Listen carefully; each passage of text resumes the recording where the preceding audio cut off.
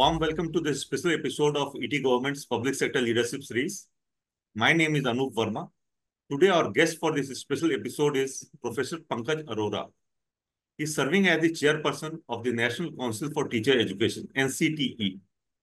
NCTE is a statutory body of the Ministry of Education, Government of India, set up to formally oversee standards, norms, procedures, and processes for education of teachers in the country. Its core objective is to achieve planned and coordinated development of the teacher education system. The topic of my conversation with Professor Arora is the state of the education of teachers in the country. The teachers shoulder the heavy burden of educating the young generation for the future of this country. Their own education and skill development is of utmost importance for achieving the vision of Viksit Bharat by 2047. Professor Arora has been a professor of education in the Department of Education for 27 years. He is the author of several articles, research papers, and 9 books, including 2 books on NEP, 2 edited books on NEP 2020. Welcome, Professor Arora. Namaskar. Thank you. Namaskar, sir. My first question is, recently, NCTE has mandated all teacher education institutions to submit performance appraisal reports for 2021-22 and 2022-23 by November 10. Do you think that this directive will ensure more accountability on the part of the recognized institutions that are involved in teachers training? Yes, of course, because you might be aware that NCTE give recognition, one-time recognition to teacher education institutions. And after this one-time recognition, if we need to keep checking the considerations of quality, whether teacher education institutions are continuing with those parameters or not, then we have another powerful tool provided to us by the ordinance, by the Act of NCTE, and that act, that provision is PAR, Performance Appraisal Review, which is to be done every year. Since we have not done it for last 2 years, one because of the COVID and another because of some technical and administrative reasons. So this year we have come out with PAR provision for the year 21-22 as well as 22-23. This important and powerful tool will surely help us maintaining the academic standards and norms as per the concerned regulation in all the teacher education institutions across the country. Because now, earlier when we did this inspection and recognition of these institutions, those are the years when technology was not there.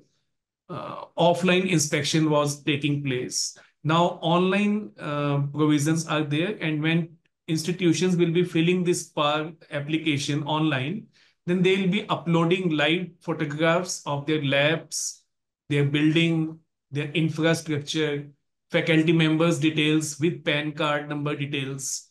And similarly, the geotag based information need to be there. And that entire thing would help us to ensuring that actually these teacher education institutions do exist in the field. And they are supposed to bring a certificate from the affiliating university as well, where affiliating university will be declaring that the institution is being run as per norms and standards of NCTE provided for the purpose. So this way, PAR is an important and powerful tool to curb down the malpractices or the substandard institutions in teacher education. You talked about digital technologies which have become available now. So NCTE is covering teacher education in programs like Diploma in Elementary Education, Bachelor of Education, Master of Education. So how are these educational programs being impacted by the digital technologies? And how are you ensuring that the teachers actually get trained in these technologies so that they can impart the same training to their students? Yes. Since NEP 2020 has been got to place in the year in July 2020 itself. Since then, our important concern was, even the policy's concern was to equip and enable the teachers to meet the challenges of 21st century. And among those challenges, one important paramount challenge is about technology.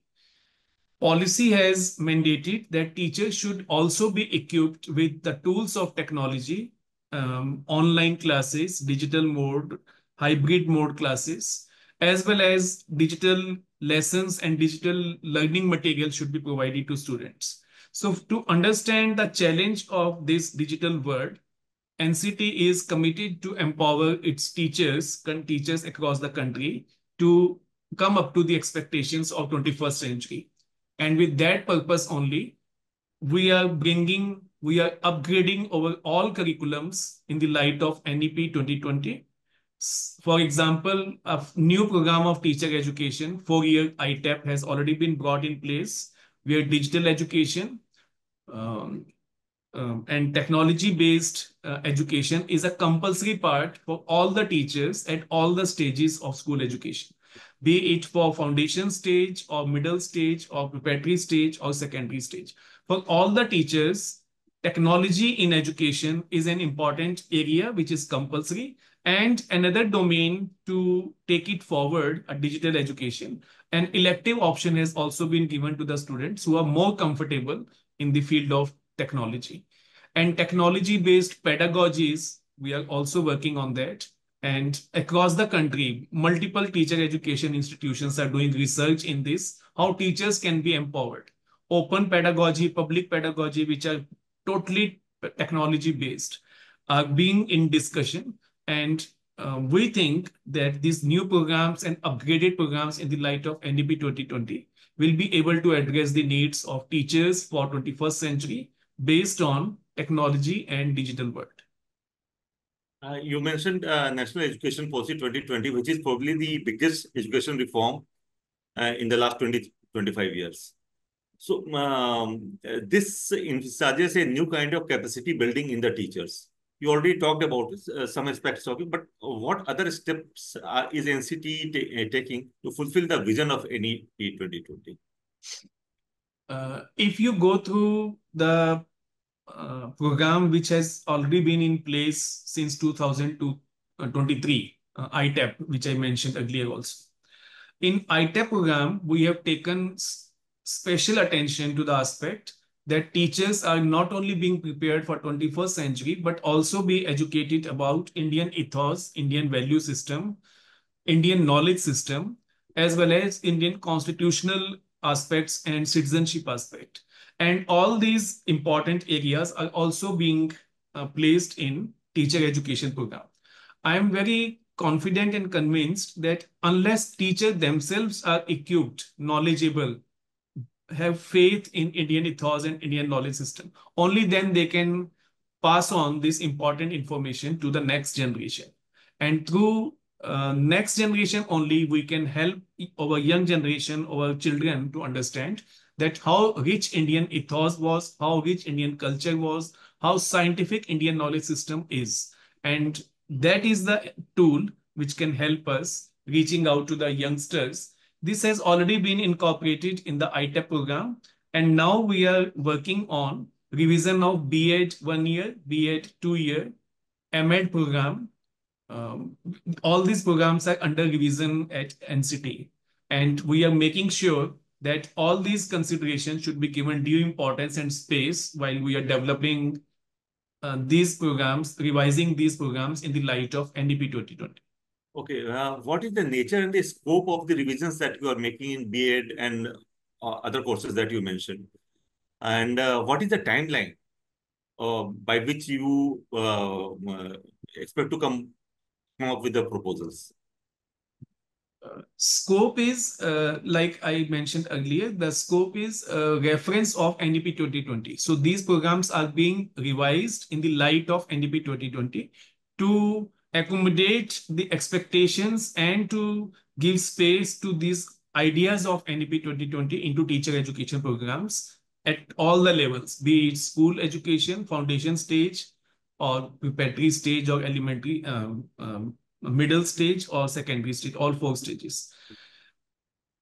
These programs, B.Ed 1 year, B.Ed 2 year, ITAP 4 years, Sanskrit education, yoga education, physical education, as well as art education.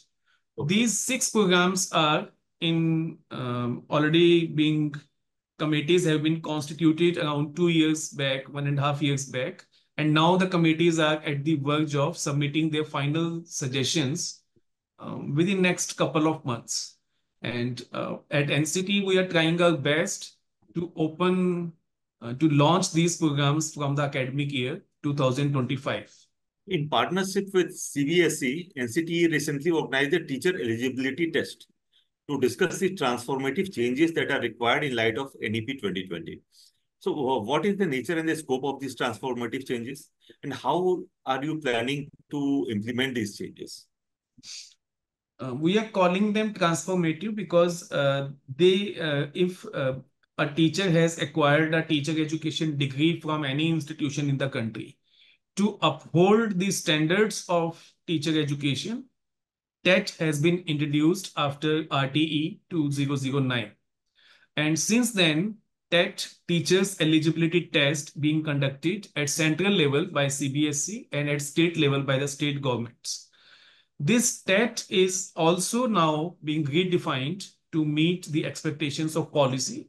Now this TET is at NCT, we are reviewing our own policy of having TET at 2 levels because earlier it was at 2 levels. So no final decision has been taken, but this is under consideration because now school education has been redefined into 4 stages. So do we need to prepare teachers for all 4 stages, and we need to conduct TET for them at all 4 stages or at 3 stages? These all are the consideration which we are discussing at NCT with the subject experts, with the experts of education. And these TET will be, as you yourself has asked in the first question, how this pedagogy, how this technology is going to impact teacher education. So in TET also, we are having these 4 components. One is pedagogy, other is school subject knowledge, 4 stages consideration, as well as competencies of assessment of competencies, assessment evaluation of competencies, which is there as a new model of evaluation for school students as well. So all these areas will be now given due space in TET. You earlier mentioned yoga and other aspects of Indian culture that teachers should be trained in. Now, NEP also has the vision of educating the students as well as the teachers in Indian values and ethos. So yoga and other things are part of that. So the teachers would have a critical role to play in training the students in these aspects of our past culture. So how are you planning to train the teachers in the area of Indian values and ethos? If you have gone through, or the viewers have gone through the ITAP curriculum structure, there we have introduced a paper called Evolution of Indian Education.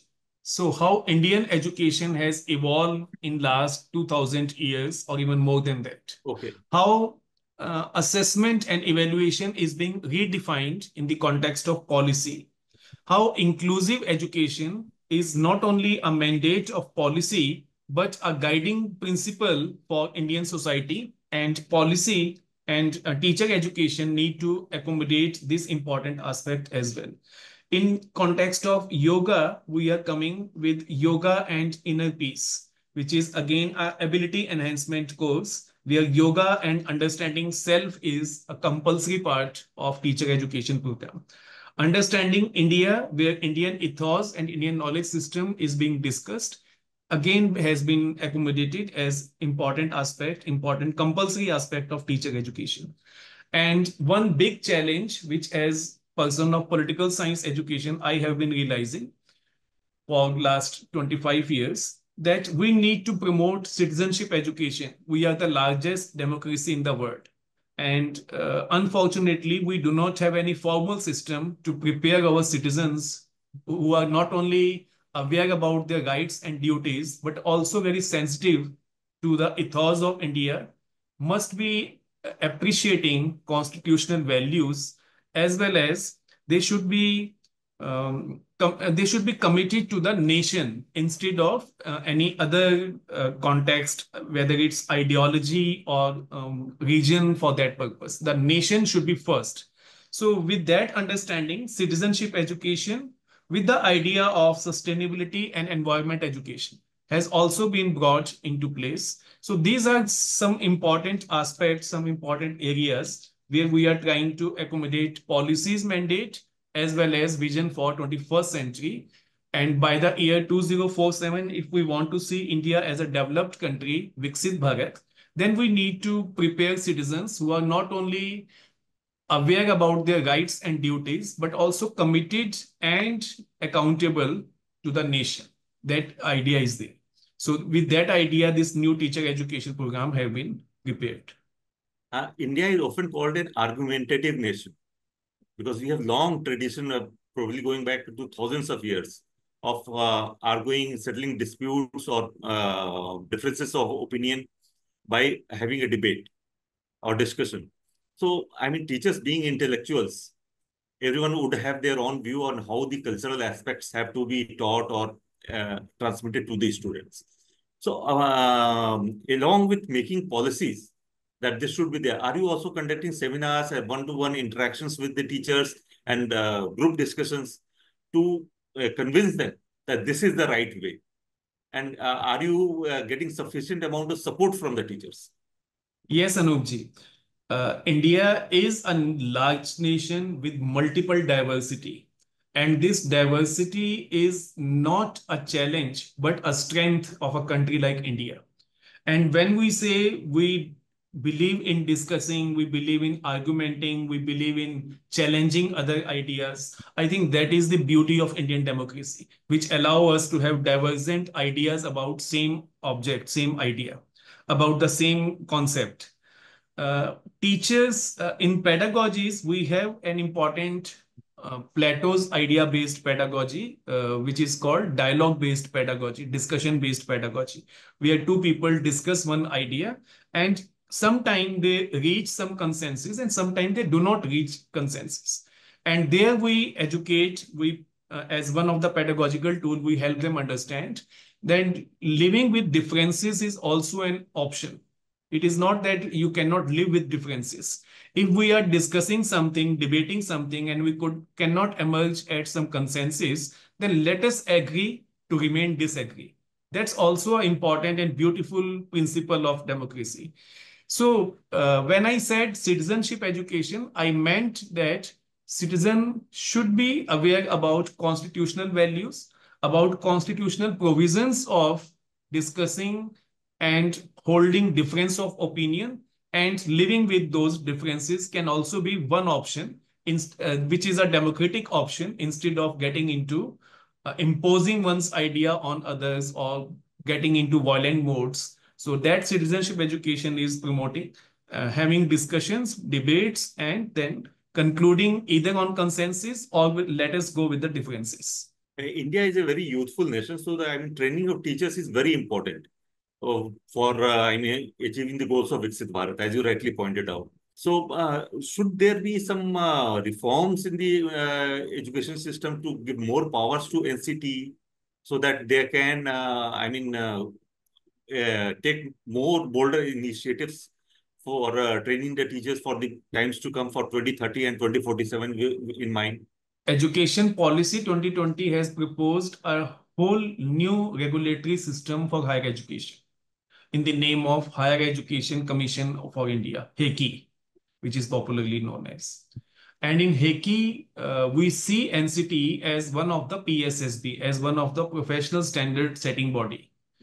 And policy has given full autonomy to all the PSSBs, not only to NCT, but all the PSSBs to set their academic standards, to have their own norms and standards, which they expect to be followed by teacher education institutions, not only in infrastructure, but also in curriculum. So that way, we are an autonomous body. Since our inception, we are an autonomous body.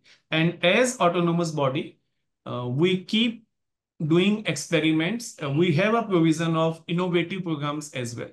And under innovative programs, we invite applications from across the country about innovations in teacher education.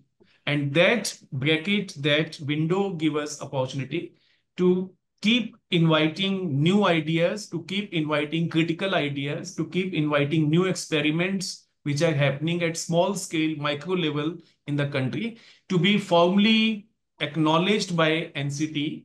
And if we find success in those pilot projects, in those innovative programs, then the strength can be transferred into more mainstream programs of the teacher education. So that way, I think NCT has always been autonomous. Policy has also given us that autonomy, even if we are converted into a PSSB. And third point, as I suggested, this innovative window gives us multiple scope to go for experimentation into teacher education. In one of your articles, you have said that for India to truly become a Vishwa Guru, it must invest in its teachers who serve as architects of the nation's future through their unwavering dedication. This is a very good sentiment in relation to the kind of role that the teachers are expected to play in the country. But what kind of investments in teachers do you think is required? And are we geared to make that kind of investment? Yes, Anoopji, when we talk of investment, one common answer is financial investment. But I'm Financial. not talking of only financial investment.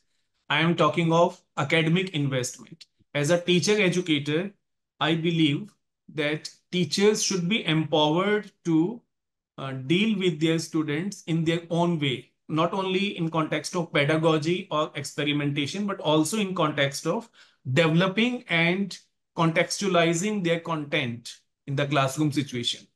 If a teacher must have liberty to try out new upcoming areas as formal areas of education.